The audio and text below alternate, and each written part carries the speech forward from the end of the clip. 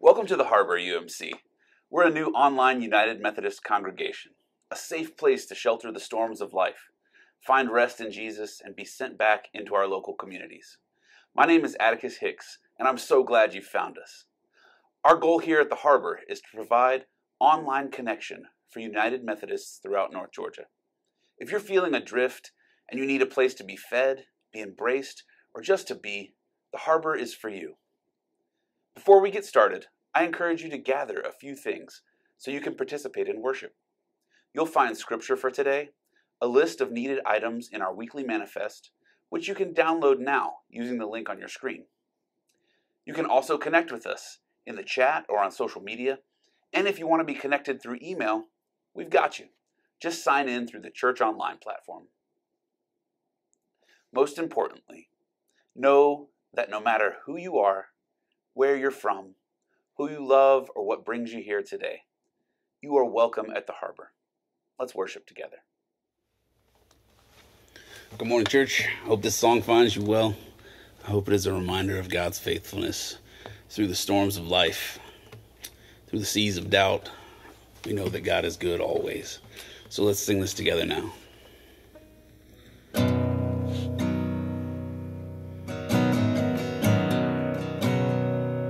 I love you, Lord, for your mercy never fails me.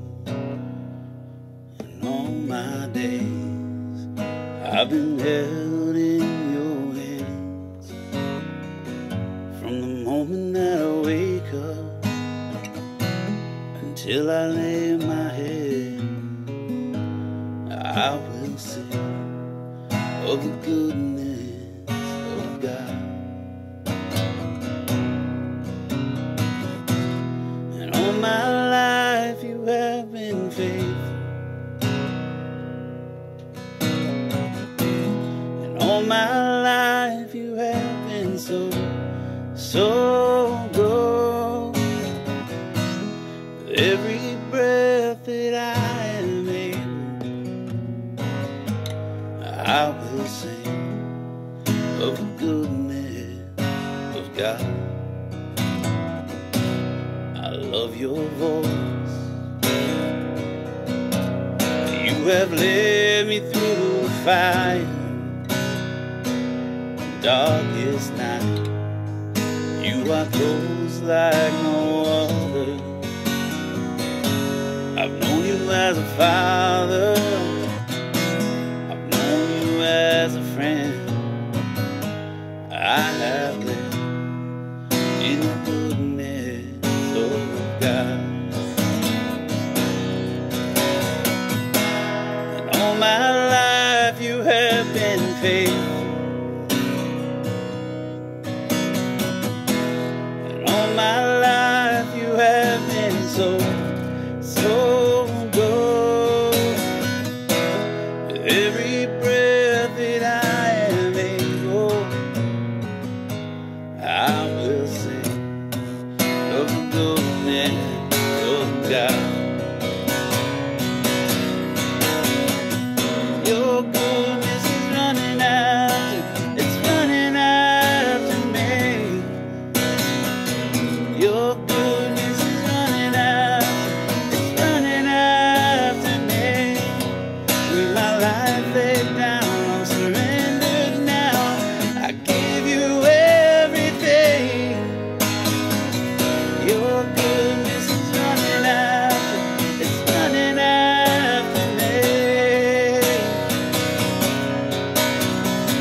Your goodness is running after, it's running after me.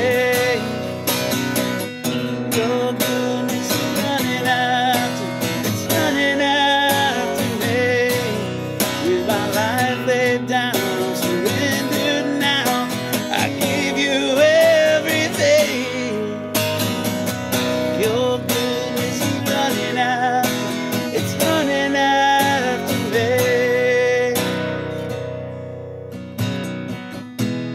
And all my life you have been faithful, and all my life you have been so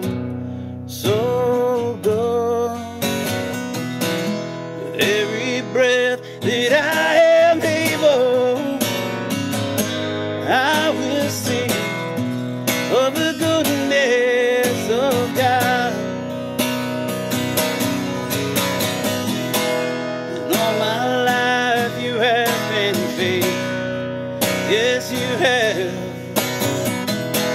And all my life you have been so, so good. With every breath that I am able, I will sing of the goodness of God. I will sing of the goodness of God.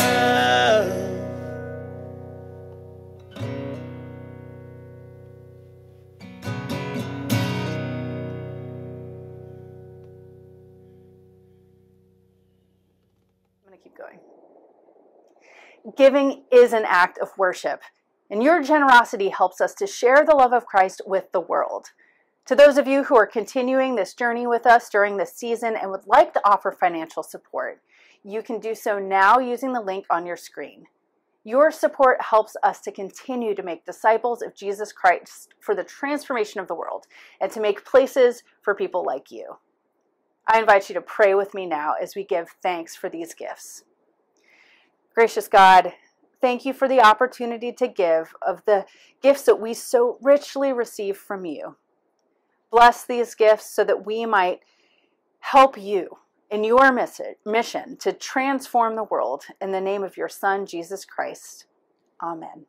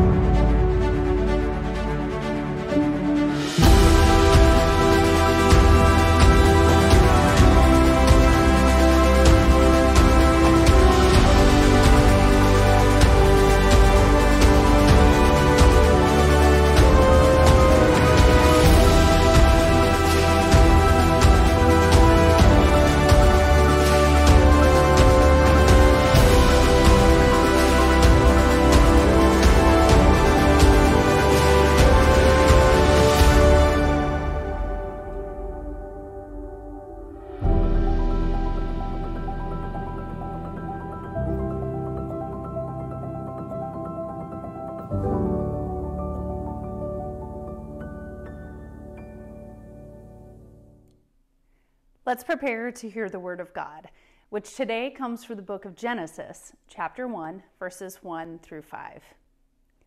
In the beginning, when God created the heavens and the earth was a formless void, and darkness covered the face of the deep, while a wind from God swept over the face of the waters.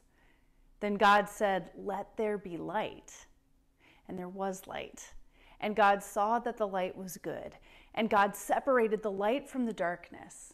God called the light day, and the darkness he called night. And there was evening, and there was morning, the first day. This is the word of God for us, the people of God. Thanks be to God.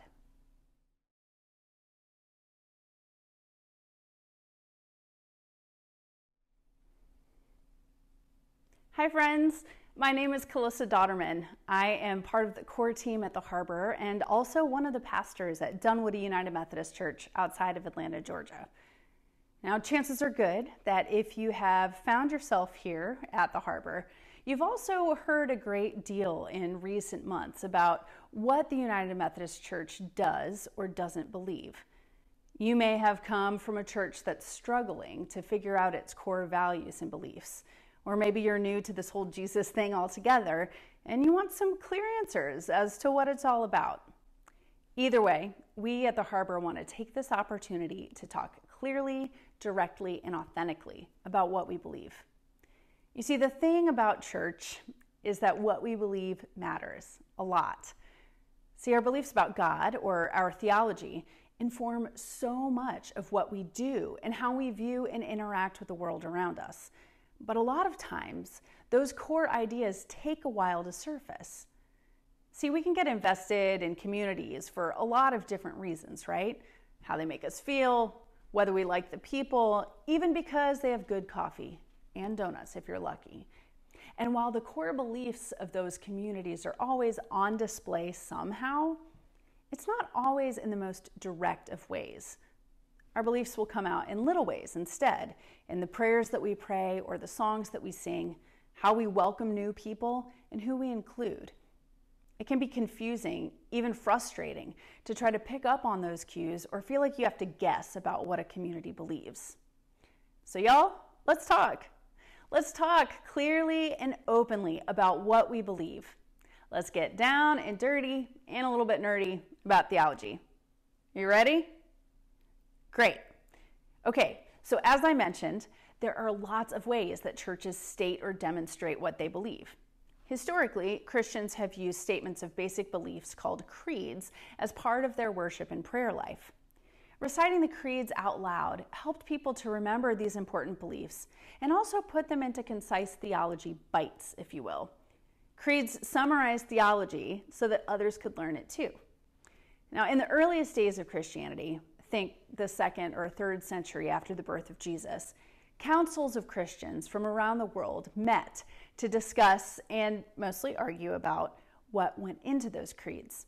And that's where we got statements of faith like the Nicene Creed or the Chalcedonian definition, both of which are really important historically, but will probably never really come across your path as a normal walking around Christian. Now, if you have heard or spoken a creed recently, it's probably the Apostles' Creed, which is shorter, a little bit newer, and honestly, a lot easier to understand. So the Apostles' Creed is the statement that will guide us as we walk through what we believe as United Methodists. In fact, the title of this worship series is Credo, which is the first word of the Apostles' Creed in Latin. Now, the Apostles' Creed starts with these very basic words.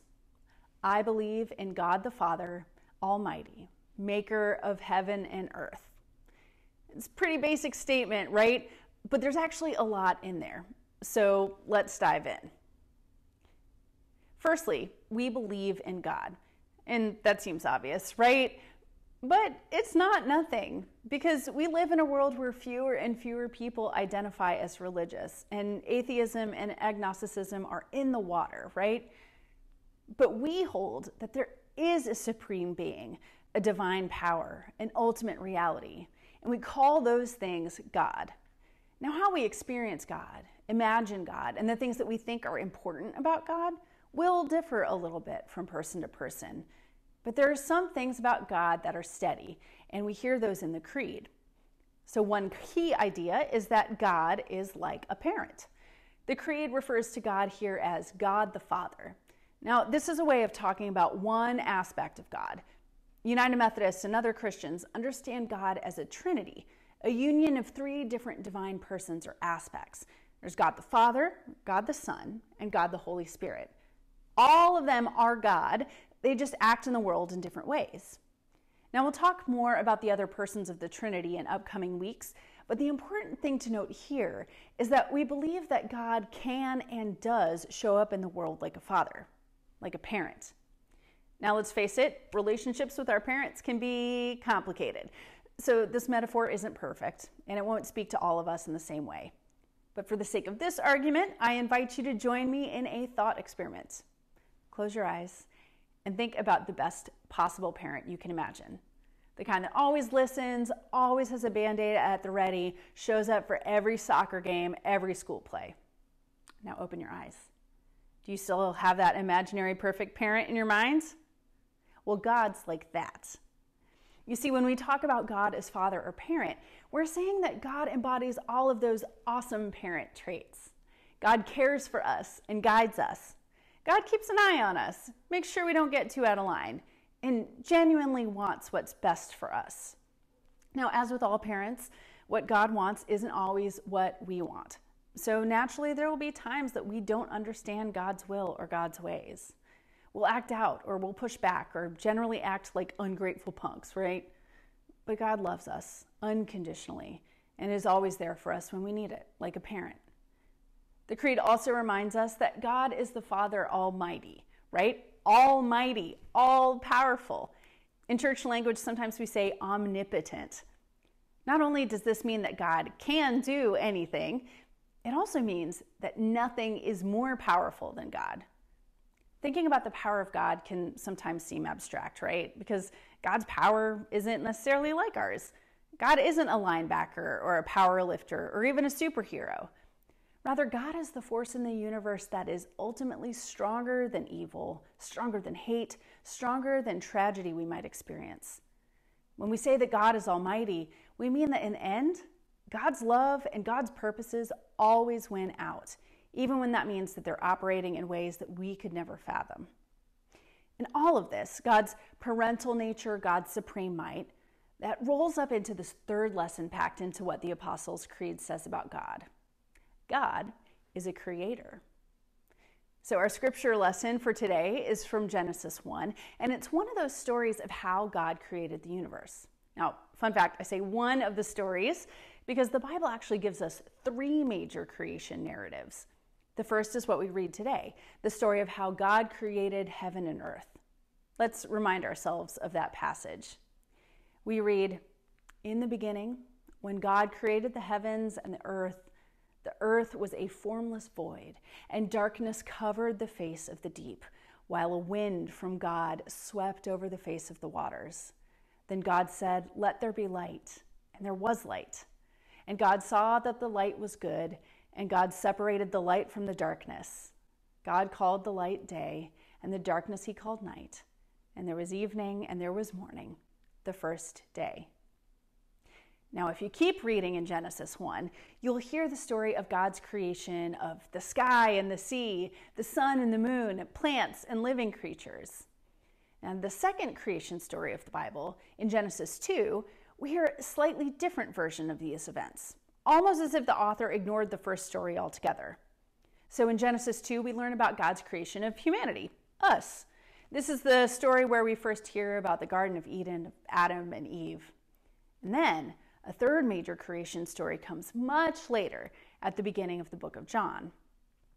"In the beginning was the Word, and the Word was with God, and the Word was God. He was in the beginning with God. All things came into being through him, and without him not one thing came into being.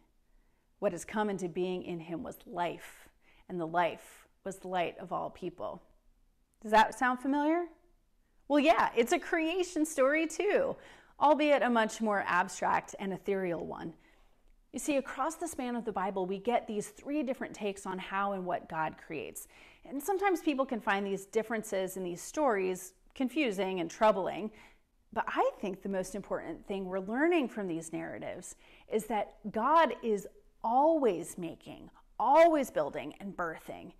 In fact, that's one of the main ideas of Scripture. God created and is creating even now.